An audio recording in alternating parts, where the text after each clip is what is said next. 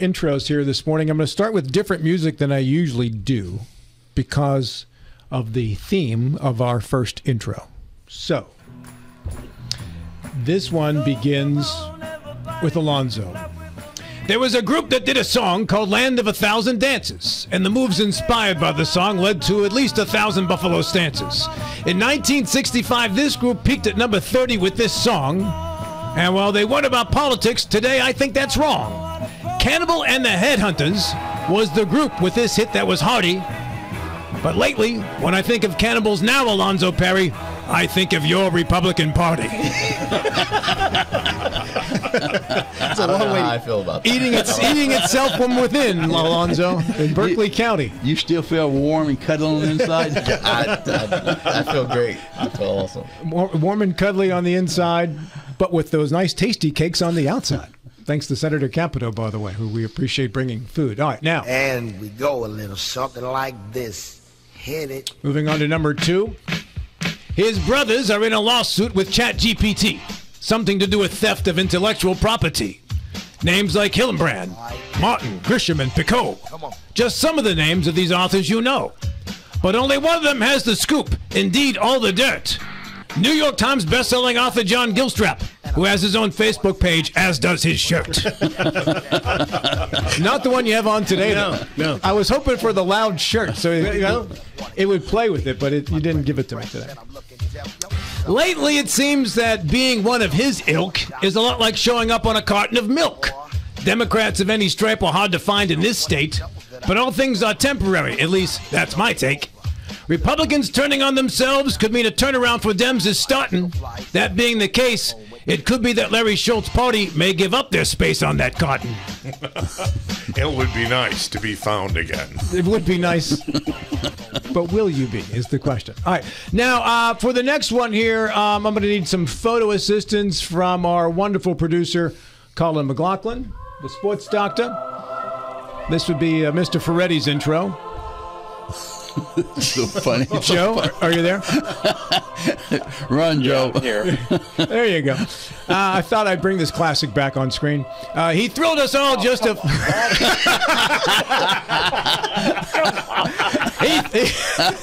he thrilled us all just a few weeks ago with cloudy images of a blurry photo. Comparisons were made and similarities were drawn. They said Torch was busy getting his Hasselhoff on. Joe, I'm sure you'd like me to delete that photo that continues to haunt. But as the Stones once sang, you can't always get what you want. Yeah. My wife wants to know where that body went. Yeah. Well, hard work and dieting, Joe. Hard work and dieting. All right, now, next up, the Admiral.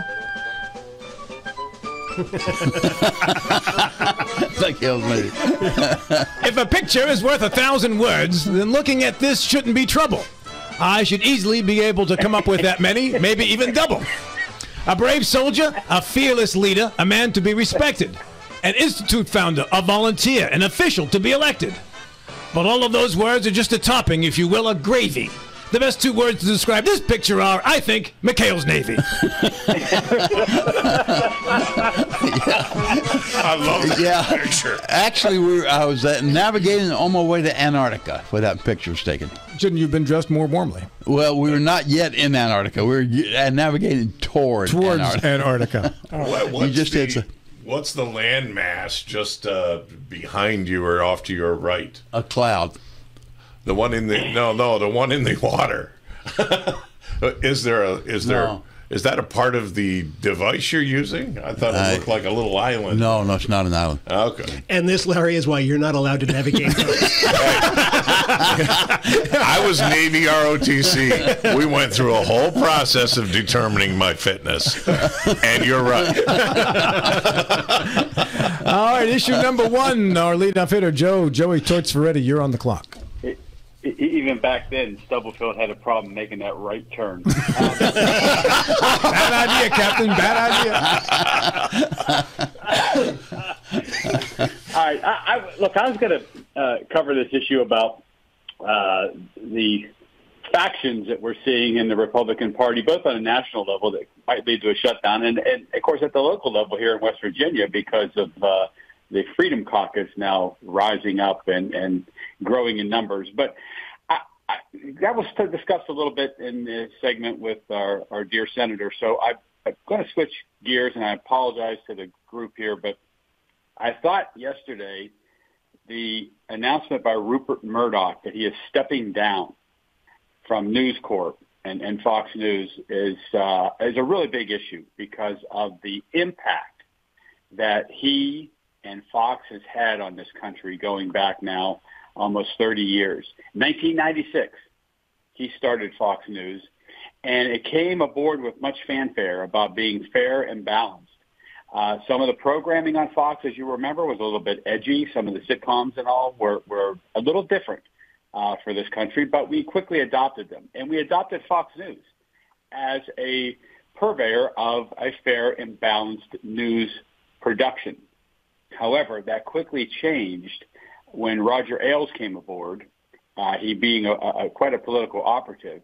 And they decided then as a corporate policy that they could monetize the politics of the day, and really were successful in doing so, growing Fox News into quite an empire, which included Wall Street Journal, 20th Century Fox, the New York Post, on and on and on. Well, I thought the legacy of Rupert Murdoch is important to discuss because with the good, another news outlet, for in this case for conservatives, there's also been the bad. There's been discussions about conspiracy theories regarding Clinton and Obama and COVID-19 quackery and the Great Replacement theory and things like that that have been given airtime on Fox. And, of course, we know how this all culminated in a major lawsuit where Rupert Murdoch and the corporation had to pay out almost $1 billion to settle a case with Dominion regarding the false reporting of voting machines being rigged for the benefit of President Biden. So the legacy of Murdoch is a complicated one. It's an important one for us to understand, and I think it's important to understand it in a fair and balanced way. That is, he did serve a purpose. The news organization served a purpose, I think an important one for this country, but it went awry. And now it is hollowed out. They had to fire some talent. They have lost viewership to other news outlets. And you just wonder about what the legacy will be down the road. But for now, I think we have to look at this both with an admiring eye towards what he accomplished, but also a critical eye towards what he has really how he's impacted this country, and sometimes in a negative way. All right, Rupert Murdoch's legacy. Let's start first with Alonzo Perry. Yeah, so I think that Fox is fair and balanced in the concept of understanding that all of the country's media, right, is so far to the left, whether it be MSNBC, CNN, that there's never really been a voice for flyover country.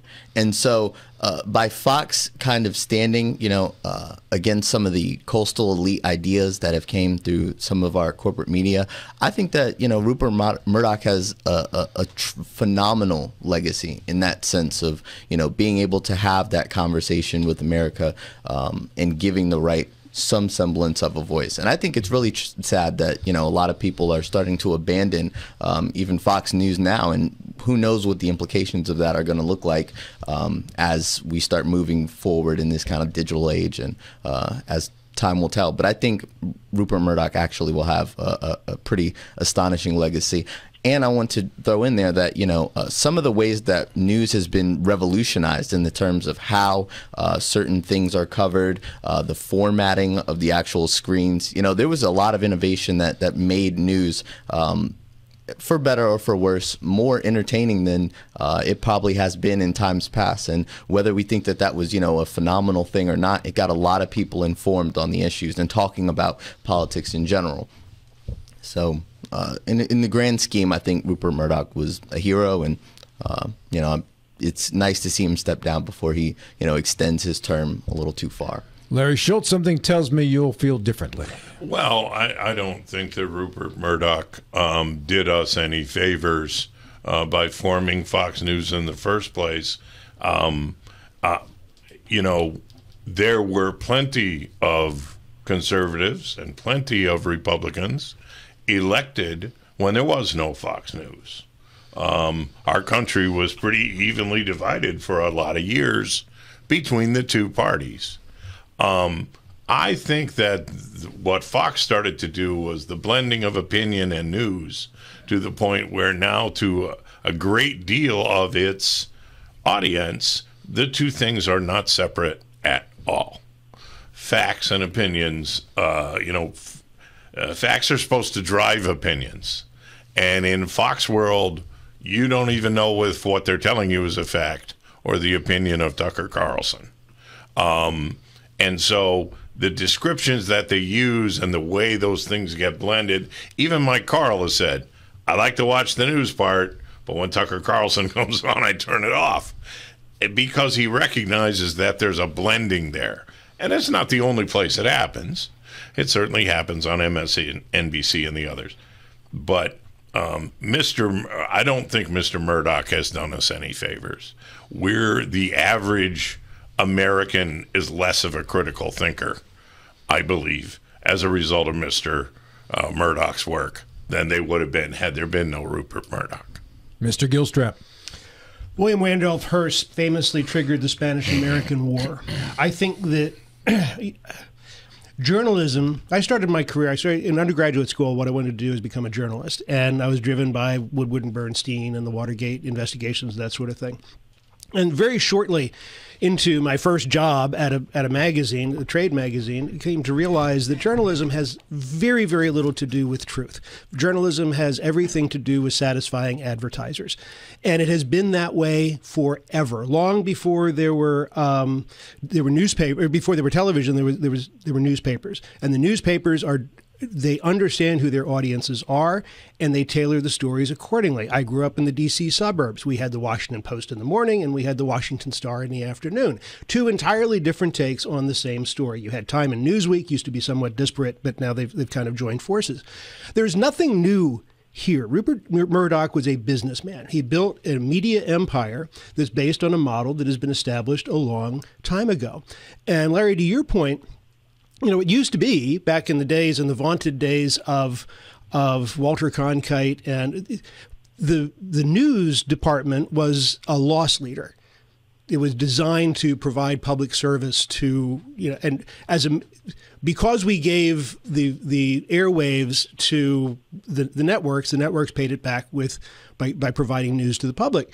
Now they've become profit centers, and that has changed everything. So a pox on all their houses. I don't think that it's possible to get a straight news story anywhere. I choose to read several newspapers. I try not to watch television news at all, because that is truly infotainment, and it's driven by who's good looking and who's got the shtick, and all of that has very little to do with the facts that are being presented. So what you do is you try to meander. I try to meander my way through a lot of different opinions, and then try to figure it out for myself. But I think to lay opinion-driven journalism on Rupert Murdoch, or anybody else for that matter, I think that's fundamentally unfair, because this has been going on since the days of John Peter Zenger. Mr. Stumblefield. Yes, and John, you're exactly right. It's been in the print media. Its political statements have been used to get their point across print media before the history of our country and long before that. But what surprises me is that in the television front, we went for so many years without the television stations being a political device. ABC, CBS, NBC, probably the closest thing we came was Meet the Press, and that was that did not insert opinions. But it was only when CNN came in. But CNN in its early days was not a political mouthpiece. It was mostly news. It got its major credit because 24 hours a day serve the world. I remember being in China once, depending upon CNN to keep me aware of what's going on, but no real political statement. But this, I think, changed with Robert Murdoch. He cut his teeth, if you will, with a newspaper in Great Britain, and he made a point to blend opinion political statements in with the news. That carried over with Fox News. But I think Murdoch set the standard, break the deviation away from the traditional 3 television stations we had, plus CNN, which I think was more or less benign at that time, to what we have today. So I think that Robert Murdoch, for good... Rupert, I'm sorry. So for good, bad, or indifferent, I think he set the ground for what we're seeing today. Back to you, Joe. Yeah, bravo, John Gilstrap. I think you hit the nail on the head, and that's kind of my point too. I think we can look at this in 2 ways. One is the man was very successful building a business. There's no doubt about that. A multi-billion-dollar conglomerate of news and publications. But we can also be critical of how he did it. I always thought bringing in Roger Ailes was a watershed moment for Fox, because that is when they had adopted the notion of being political operatives to the point where they were counseling President Trump on speeches and public policy behind the scenes. All this was laid bare because of Rupert Murdoch's decision to litigate and engage in discovery, first in the Gretchen Carlson sexual harassment case, and then, of course, in Dominion.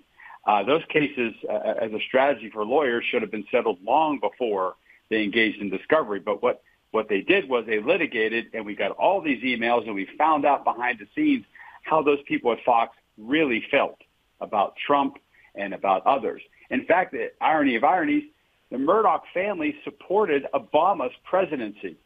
His run for the president, they were behind his campaign supporting it, and then spent 8 years savaging the man. So all this was discovered in the litigation. And so what you see here is, I think, a real dichotomy, an effort to be a news organization, advertise yourself as such, but in actuality, operating like many other media outlets operate today, which is in a slanted way, one side or the other. And I think it pays for us, the consumers of all this, to recognize them for what they are, and to recognize the other stations for what they are too. Joe, correction, at least I think I'm right on this, is that the Murdoch family did not support Biden. One son did. That was the middle son, or the second son. He supported Biden. The rest did not. Oh, I'm sorry. I might have misspoke. Yeah. I meant President Obama. They were supportive of his campaign in 2008, and then once he got elected, of course, we know they were just hammering on the guy forever. And all this was discovered because you get emails and you get documents and internal memos and litigation. And I think Rupert Murdoch will go to his grave disappointed that he made decisions to litigate rather than settle some of those cases early on, because that's what we discovered about at least his organization. I'm sure we would discover that about others too. But the bottom line is, again, as consumers, as the people who turn on the TV and watch the programming, we have to recognize it for what it is. Joe, in your defense, I thought you said Obama. So No. Yeah. And I thought I heard Biden. Okay. Yeah. Could be. I don't think that we can attribute the lifetime of editorializing. We can't just attribute that to what Fox News has done, or say that they are the founders and the sole proprietors of editorializing. And I think Bill even said that, they're not the only ones that do it. But there wouldn't be a market for Fox had not all of the news that was available before Roger Ailes was kind of slanted in one direction. There was a market that was untapped. There was people that, weren't getting quality news that they felt from the providers. And that's why Fox became the #1 news network across America around that time. Now, I just hope that if we're talking about the news filtering certain talking points through Fox and working with administrations, I hope we carry that same, energy and that same talking point with how social media companies have worked with the Democrat regime in censoring opposition, censoring stories that have came out, whether it be with Hunter Biden's laptop or even intelligence agency talking points that have been found their way through the journalistic groups and endeavors in this country. So I think if we're going to talk about Rupert Murdoch's legacy, we have to be honest and we have to be fair and say that that's just the construct that we've had by having a media in this country. That's, free journalism. That's how this operates. I fully expect the Fox organization under Lachlan Fox to begin to reach out, maybe in a ham-handed way, but maybe more gently, to get the One American News and other the other group, whatever one it is, to get them back on board, to get those customers. I think we're just being too optimistic. These organizations are businesses. They have to survive in an environment where there are surveys that show that double-digit percentage of Americans get their news from Jimmy Fallon. It's this quest for actual truth is not. It's important among those of a certain age who are used to getting our news from established sources. Those are going away. Those are dying. And now it's a scream for attention and for eyes and for clicks and for views. And a real journalistic piece. It can certainly be entertaining, but it's not going to be a barn burner necessarily. Then you have cases like Stephen Glass at National Review, who was making stuff up. He won awards for the stuff he was making up because people liked to believe the stuff he was making up, but it was all false, and it completely collapsed the magazine.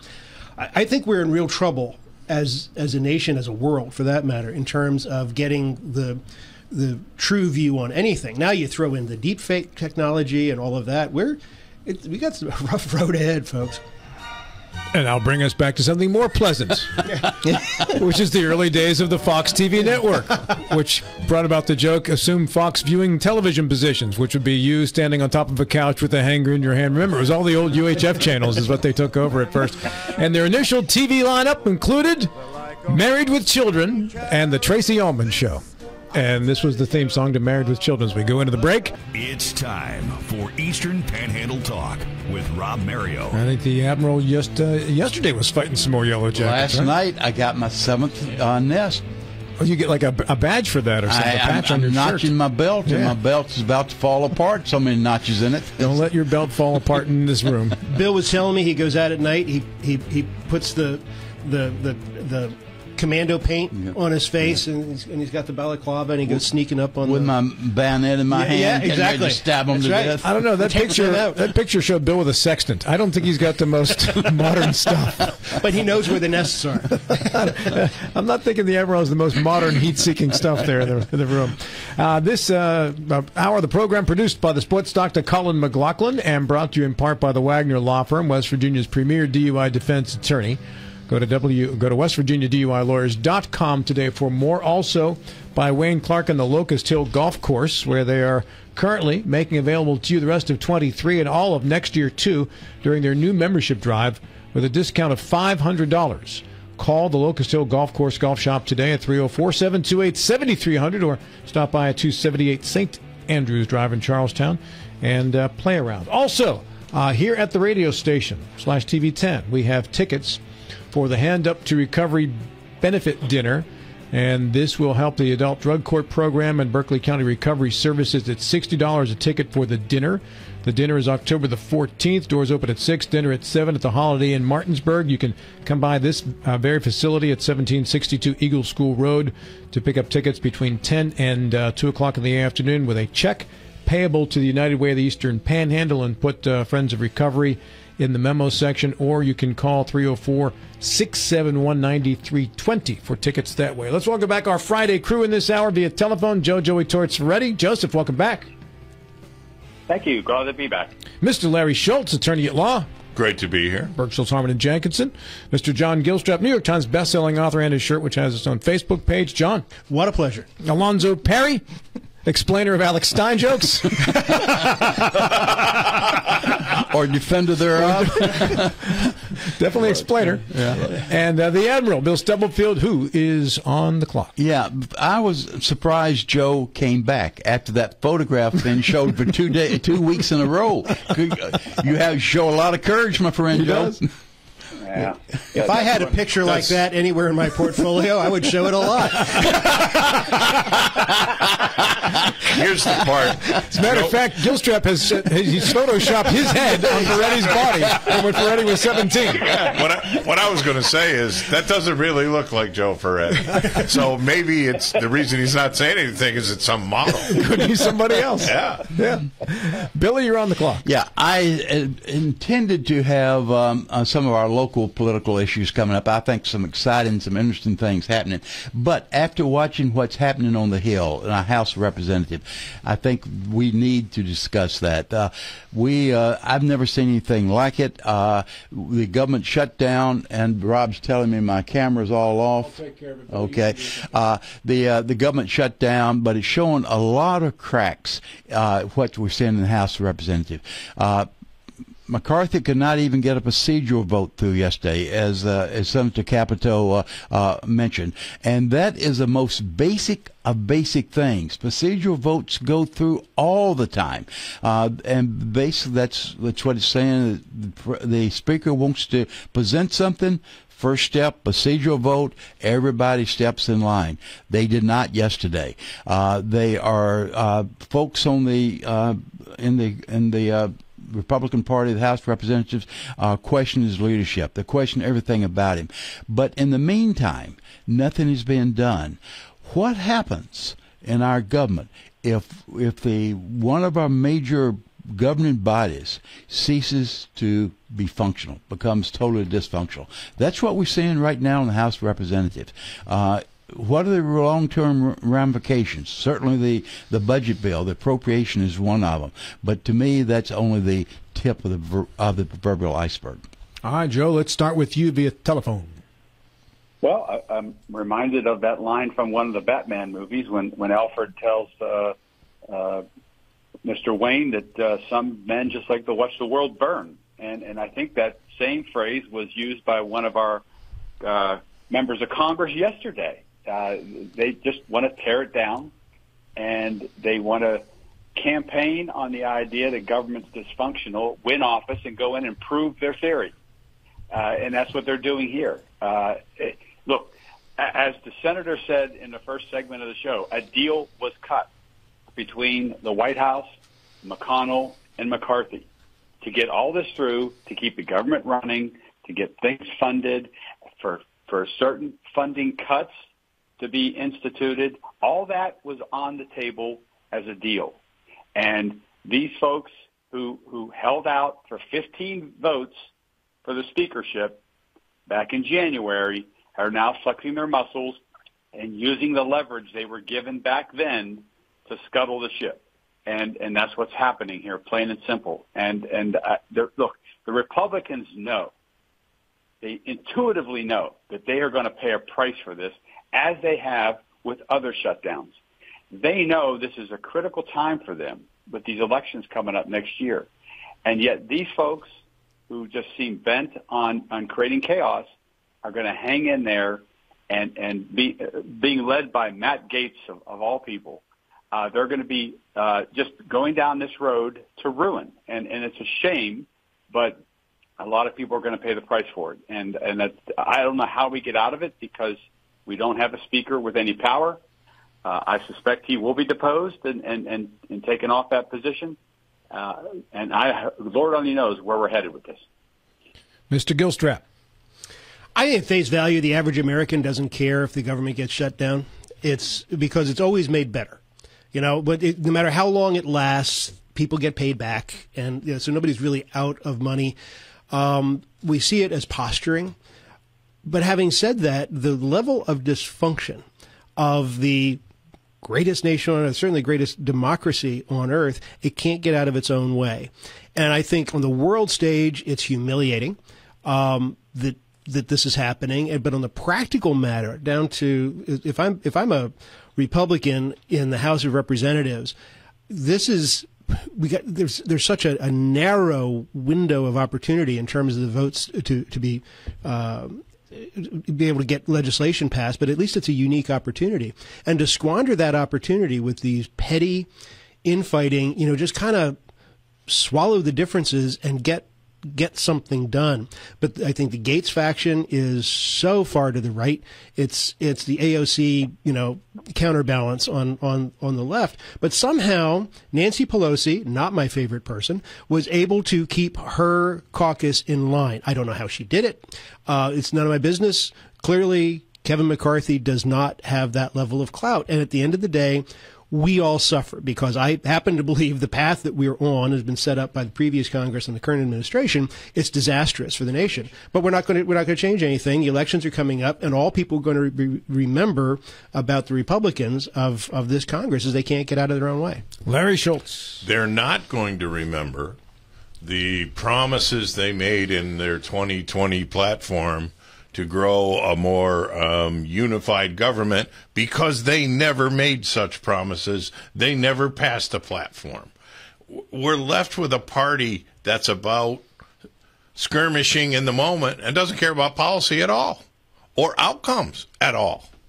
If you are willing to let one senator shut down the entire upper level of the military promotion system, and so that once in a great while you might sneak one guy through like they did the other day, but you can't, the government can't run its own military programs the way they see fit to do, then you're so divided within the Republican Party that you can't come together and even make a majority vote. This is really kind of unprecedented.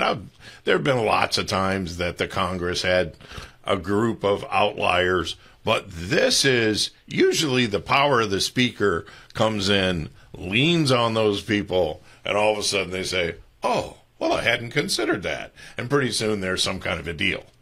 And, it would be once in a while a dam in the one guy's district and a new highway in the other guy's district. That's ugly, but it's cooperation. We don't have that anymore. There's nothing Matt Gaetz wants that they can give him except his name in the paper, his name on TV. And so the only way he's going to get that is by saying no to everything Kevin McCarthy says. Alonzo. Now, when we've just spoke, though, from the concessions that have been made, trillions of dollars have been spent in advance, of government funding and spending. So, the reason why I think Matt Gaetz is doing this, and we can say some semblance of it is, sure, his name to get out there or whatever, but some of the concessions that he's asking for are perfectly reasonable. There are things that need to happen in order for us to start to balance the budget in some regard here. But I think he's doing it in a manifest way that will lose. In the eye of public opinion and the actual overall goal of what he wants to do, which is actually, take this oversized, bloated government and kind of streamline what we're doing. And you can tell this just by the people that are leaving the faction on this particular issue. Look at Byron Donalds, who no one is going to say is a rhino, but has kind of came out and said that give us a year, Alonzo, until we push a little further right, and then he'll be a rhino. Maybe not even a year. No, but this is the thing, though. There's certain individuals that are saying, this is not the fight, and I think Republicans are having trouble picking, which fights to win and lose, because we've always just been on the side of perpetually, allowing Democrats to get away with whatever they want. So, in some respects, I do think that this is a losing battle, but I don't say it's entirely unjustified. Goes back to you, Billy. Yeah, we mentioned Matt Gaetz. There's others that have spoken up that's to me, equally frightening. Bob Good from Virginia says, let's close down the government. We don't need it. That's talking about one of our major leaders. But I see this as only the tip of the iceberg. There are other issues that we need to address. If we cannot address this funding appropriation for DOD, Department of Defense, which we've always been able to coalesce around, if we cannot get agreement on DOD, what chances do we have of looking at the Ukraine policy, looking at the immigration policy, looking at the funding the other appropriation bills? That to me is very frightening. And I think it all comes back to the speaker, that there is a faction that do not agree with, and they're making the point. They're taking they're getting the blood out of the turnip through the speaker. But look what's happening to our process. Our democratic process is on hold right now. For issue number 3, traditionally in the Mike Height seat, Mike Height, but he's not here, so that goes to John Gilstrom. In 1979, inexplicably, the Carter administration employed locals in Moscow to build the U.S. embassy. And surprise, surprise, surprise, we found that they had riddled the place with listening devices and bugs, and to the point that after spending millions of dollars on this thing, we couldn't even move in. And it was sort of a forehead slapper at the time. Well, duh, you get your enemy to build the thing, and turn around, John. Turn around, John, before you.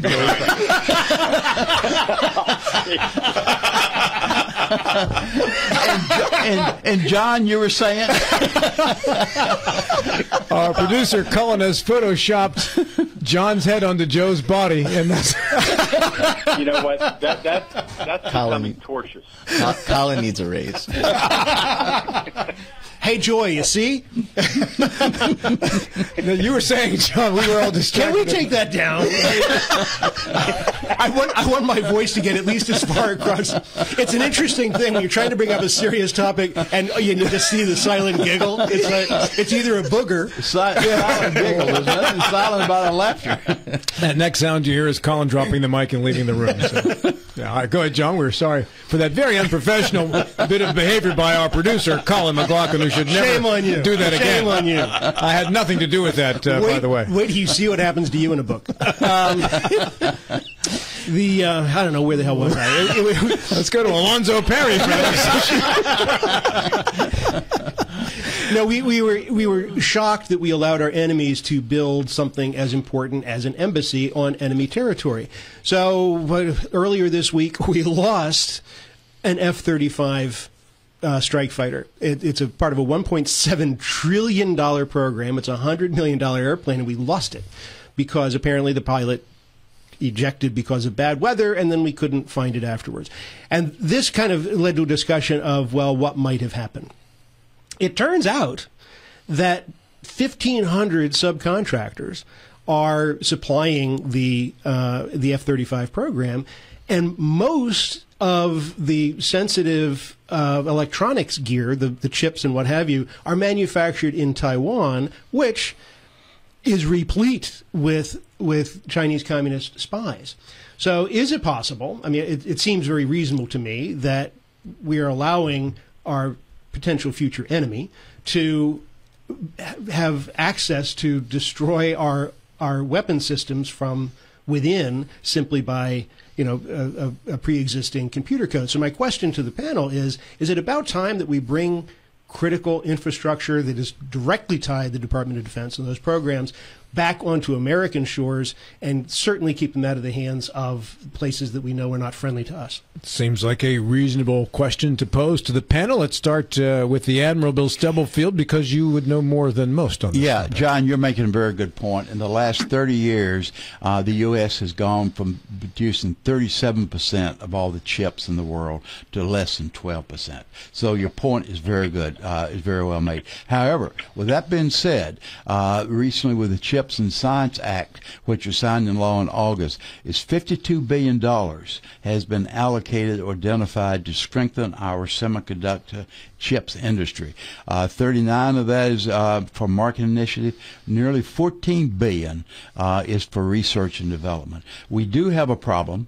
We have a major problem going from 37 to 12%, but there's money it's been recognized the problem. Defense has over $2 billion that they're pushing for Pacific chip for military purposes, another 14, 15 billion for research. So we are addressing it, albeit kind of late. All right, to the phone with Joe Ferretti. Joseph. Well, I think about Form Energy when I think about this topic, because we wring our hands over the public-private partnerships that arise and deals that are struck to facilitate technology advances in this country. What we know for a fact is if we don't build it here, it will be built somewhere else. And you can be talking about solar panels. You can be talking about alternative forms for energy storage. You can be talking about microprocessors and computer chips. If they're not built here, they will be built somewhere else. And what we need, and I think what we're developing here, is an effort to build the chips here. In the state of Ohio, the largest public-private partnership agreement for an industry, a deal's been struck, and Intel is building a $20 billion facility. That's 10 new cores being built in Ohio, just outside of Columbus, to make computer chips. I think we have begun to recognize that with the threats to Taiwan that China is currently making, we had better do something. We better do it quickly. And I think we're on the right path to that. But we have to understand, as a public policy matter, it is going to take public-private partnerships to make this go, with the incentives that are necessary to get these companies to buy in and invest. That's just an immutable fact that we're going to have to deal with. So we can't be wringing our hands about pilot agreements and things of that nature to get these companies to do what we need to do in this country, to keep a leg up on the rest of the world, because as John Gilstrap says, we are very vulnerable, and we can't stand that vulnerability when it just takes money to get these deals done and an understanding of how they're going to get done in the future. Alonzo. Yeah, so I wouldn't compare this to Form Energy. One, because I agree in some semblance that there needs to be a public and private relationship in the formation of some companies, but I don't believe that Form Energy fits that category, simply because they've never created a product to actually put on the market. And what we're talking about right now is, the capacity and ability to manufacture chips, which I mean is one of the most, if not the linchpin in national security. When we talk about energy production and being able to have fuel, saving up strategic reserves, I'm all with you. But when we're talking about, a type of entrepreneurship that's speculative and spending, public funds on, a dream that has never been, actually put on a commercial basis on the entire globe. I mean, that's a far reach. So I do agree with Gilstrap that this is very concerning, that, we haven't reached a semiconductor independence, and we haven't brought that type of facilities here. And we also need to pay attention to what raw materials we're going to have to grab to be able to produce them here as well, because a lot of the EV technology, I feel like, is extracting from the ability for us to make chips at a wide scale capacity. Larry Schultz. Only 17 Republican senators voted for the Chips and Science Act. So a lot of Republican senators voted against that attempt by the American system to address this weakness, if that's what we're going to call it, of not having the capacity to produce chips for our own aircraft and our own other devices that are used in war. This is an example. You can take those 17 people and put them against the other 25 or 30, whatever the number would be, and you can see the split in the Republican Party that is going to harm somebody. I can't say who it's going to harm. Could harm the American people and then the Republican Party, or it could harm the Republican Party all alone. There could be others who are harmed. But when we do have a solution that is at least superior to whatever the free market is providing at the moment, I mean, all those years when the Chinese were developing their massive advantage over us in the chips manufacturing, American industry just sat there. We didn't produce any privately funded chips investment, and so we fell behind. Now the government is going to try to make up for that failure of the free market to protect us. And there are people in the Republican Party who say, absolutely not. Absolutely not. I don't know if the airplane crash had anything to do with Chinese chips, but we do need to address this problem, and we better hurry up. You'd look no further than the collapse of the steel industry in the 70s for a marketplace that did not modernize itself over time on its own. Go ahead, Alonzo. Well, I'm not. I don't like, not saying anything that I don't believe is grounded in fact. But I mean, there's a pretty good, reasonable, degree of suspicion you could have in was the chip hacked? I mean, how do you lose an $80 million aircraft? $100 million aircraft, and there's I get it. They obviously don't have like an AirPod, or AirTag that like Apple makes or something on it. But in some degree, how do you? Yeah, I mean, in some degree, how can this happen? And what is leadership doing? I remember when I was in the military, there was not a single sensitive item that we wouldn't shut down the entire base and walk, for miles looking for, like a night vision goggle. You're telling me an entire plane just disappears and there's no wide scale search effort? Oh, they found it. They found it. Also, Sheriff's Department. The reason it disappeared was it's a stealth aircraft, and there is a tracer embedded in it so that U.S. can trace it. That device failed or taken offline for whatever reason. Then it did what the aircraft is supposed to do. It became invisible to radars. So it was a very reasonable reason why it disappeared. And they were able to backtrack and using other sophisticated military technology, able to find it. Like looking for a giant fire in the woods, right? Yeah, it did its job. The actual disappearance of the airplane is kind of a MacGuffin. It's what triggered the thought process that led to the debate. But it doesn't stop with defense. The upcoming dependence on electric vehicles, for example. You go to the lithium, the biggest lithium deposits are, Lord help us, in Afghanistan. Or Chile. Okay. And so as we develop new technology, I'm astonished by the lack of imagination among American politicians. Actions have consequences and inaction has consequences. And in the case of the steel industry, to just let it go away, it was unconscionable, and of course it doesn't go away. It just goes someplace else. But John, if I can, you said you're amazed at the lack of a politician, but the Chips and Science Act did just what you said they should do. After the fact. But you cannot undo what's been done over the last 15 years. But the current Chips and Science Act, over $52 billion.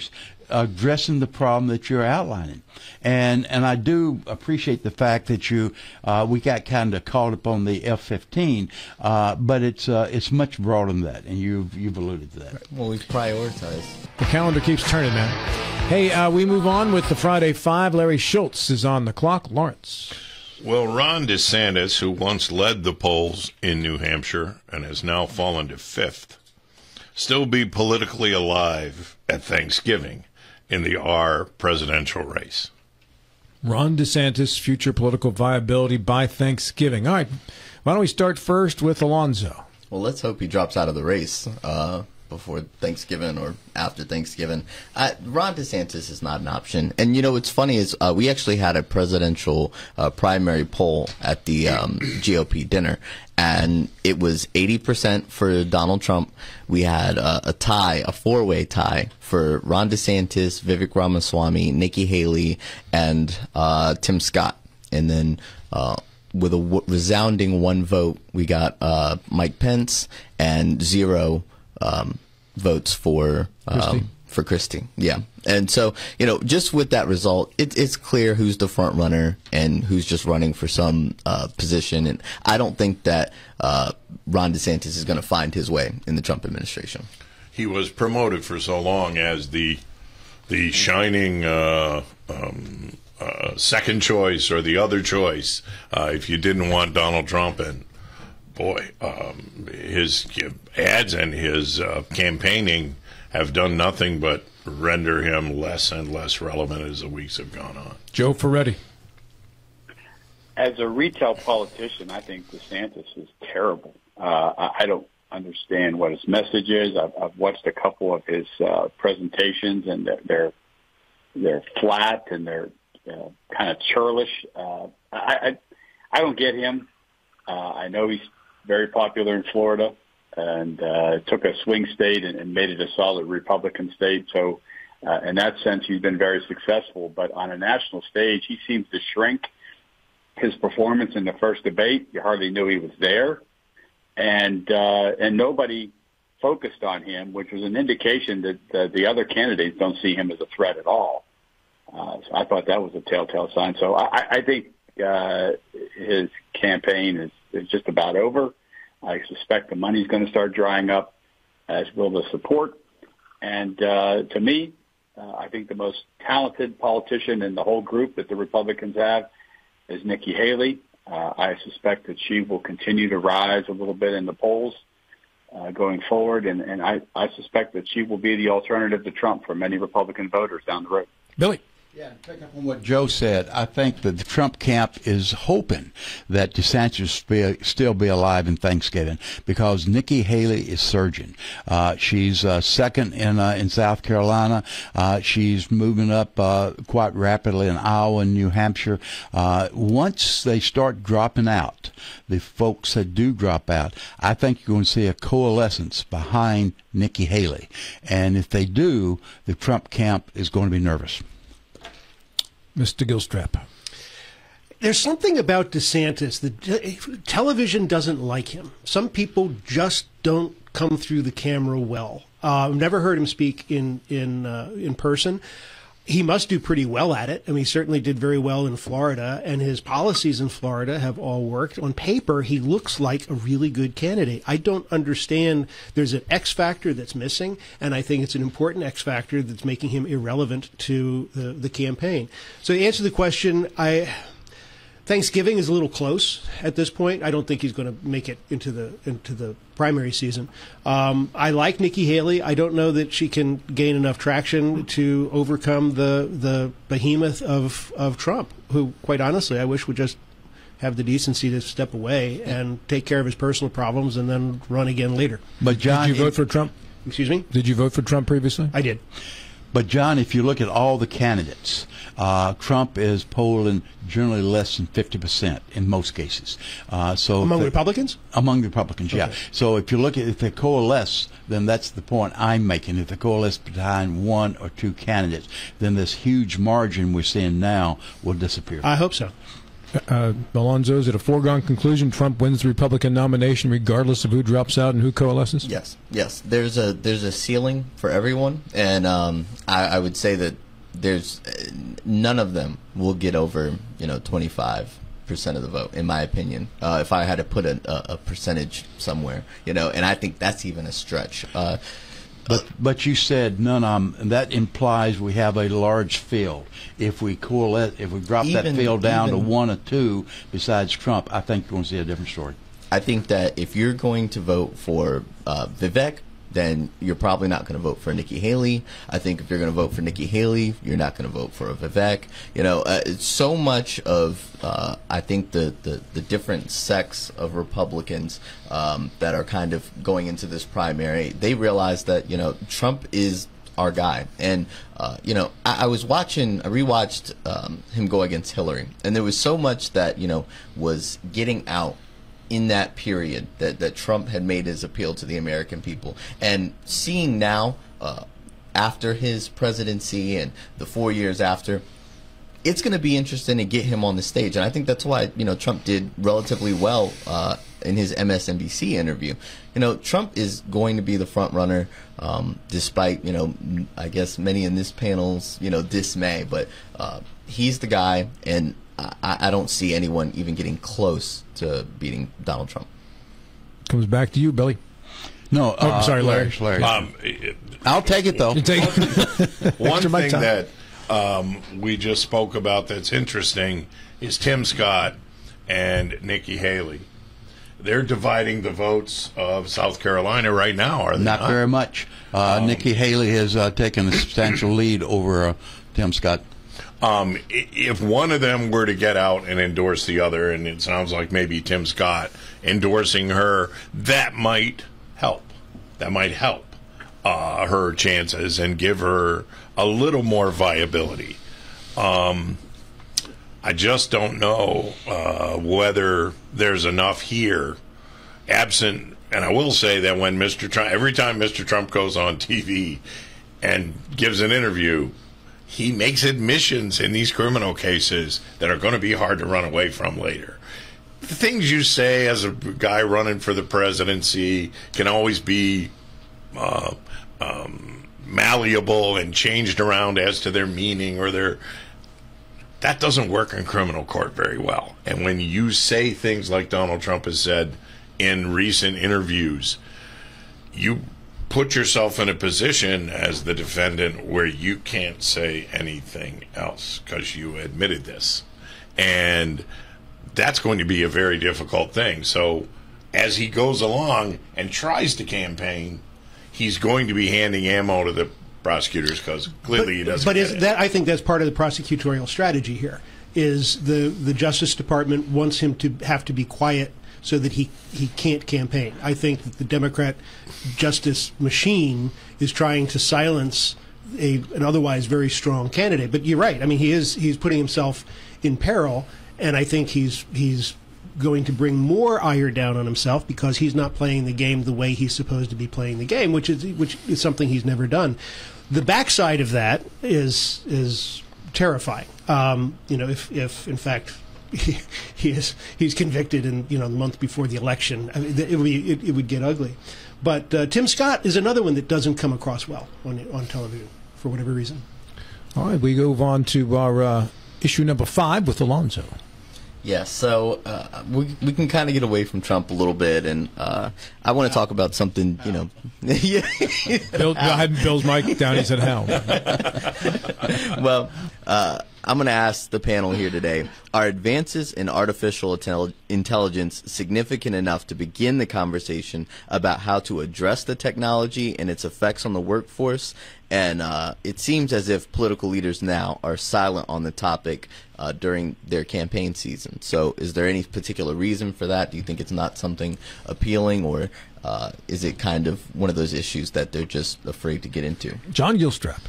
I'm a First Amendment purist. I think that everybody has the right to say what they want, however they want to say it, but within the guardrails of the law. Fraud is against the law, will always be against the law. There should always be against the law. So if somebody puts out a book in my name under ChatGPT, there are avenues I can follow to find redress for that action. It's a little terrifying when you get into the political realm, but there again, if we're going to have laws that address this issue, I don't think we address the technology itself. We have to address the use of the technology for nefarious means. And the problem with that is that politics happens fast and justice happens slow. So it's a terrifying thing, but as I've said for a long time now, that technology will spell the end of the world. It's kind of sad. It is sad. I don't know if we continue from there. It is sad. Can we go back to that Photoshop picture that was happier? I like John better when he was happier. I have a bridge back to the Photoshop picture. Is it considered artificial intelligence when people come to believe, as apparently some people now do, that the person acting as John Fetterman in the United States Senate is a body double? I heard that there are people who actually believe that now, and that has to be for a 6'8" 300-pound man covered with tattoos. One of the most ridiculous things I've ever heard. I think it's that anyone believes. I think people are hoping it is, because the reality is that it's not, and that's terrifying.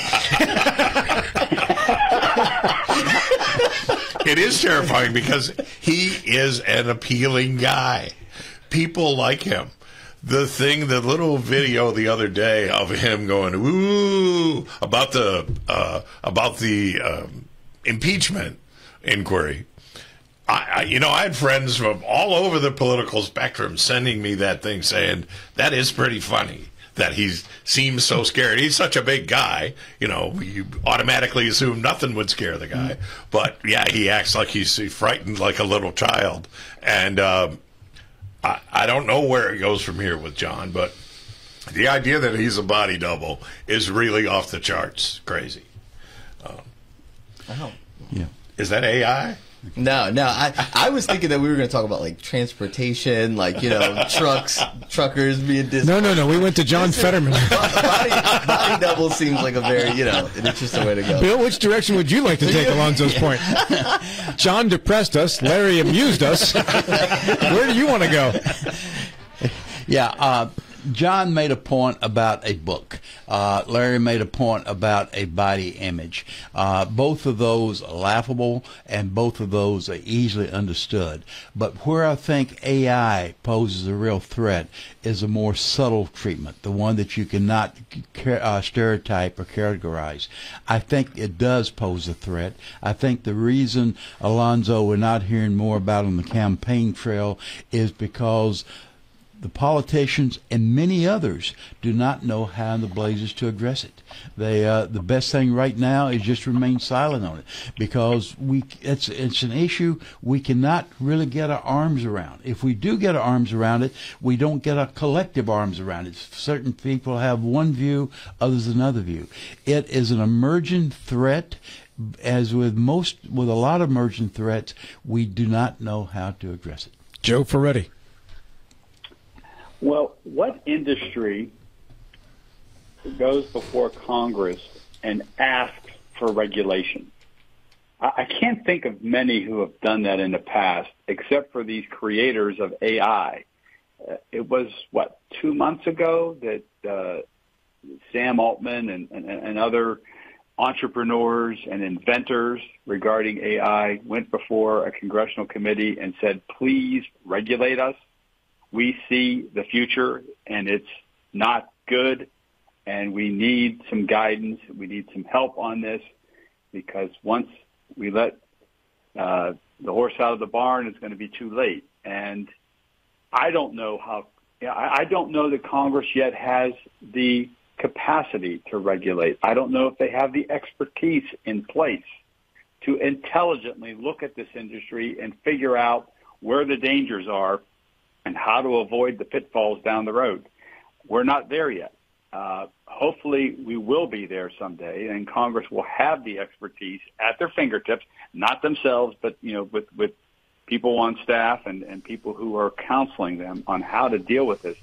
But this is a real problem. I think some of these unions up in Detroit and at these other automotive factories that are on strike, they recognize this. They see job displacement in their future. And that's what part of the strikes are about regarding the UAW. Mm-hmm. And you're going to see other unions similarly have job actions in place and perhaps even striking because of concerns about the impact on their jobs and their particular industries.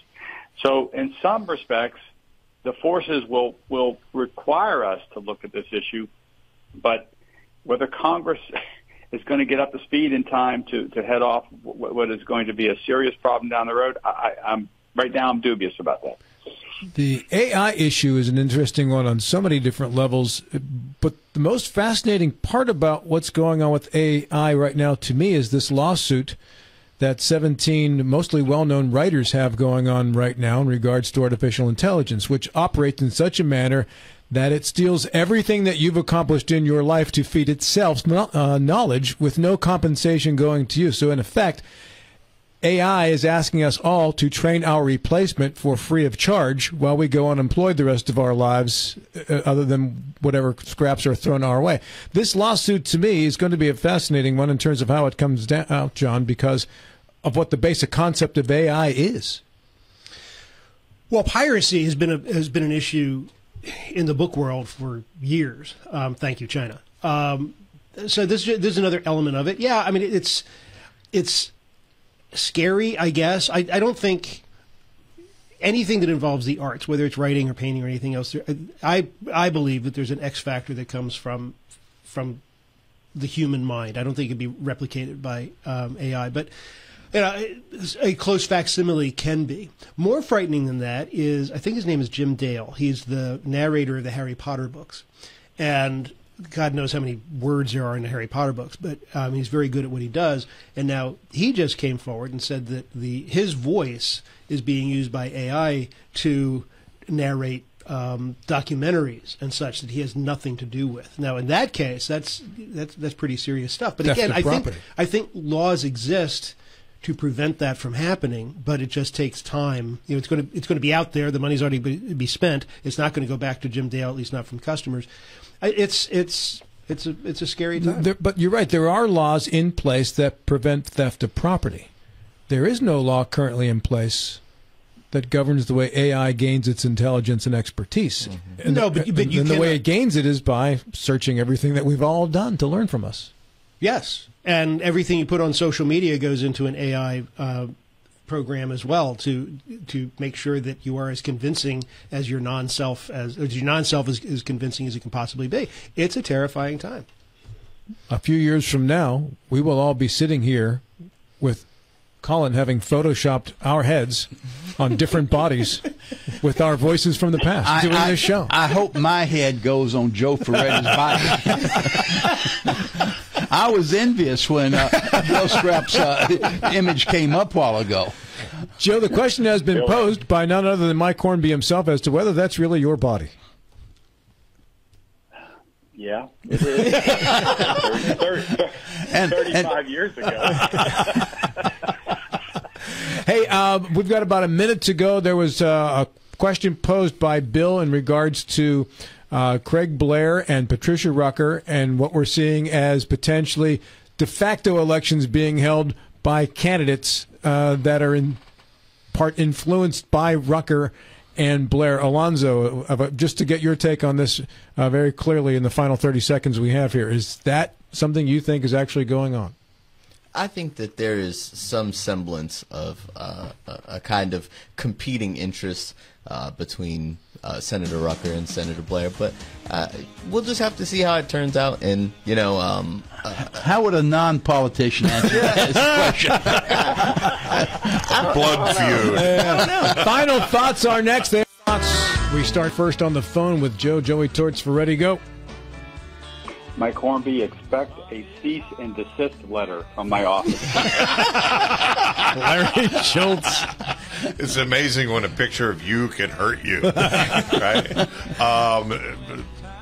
Congrats to the WVU Mountaineers on a great win over Pitt. Bill Stumblefield. And Joe, we're all envious, regardless of what we say. Alonzo Perry. Go Notre Dame this Saturday against Ohio State.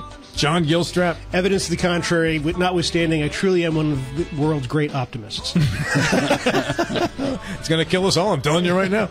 Hey, Dave Ramsey Show is coming up next. This is Talk Radio, WONR Martinsburg and TV10. Have a great weekend, and we'll talk to you again in 70 short hours. It's 5 o'clock somewhere.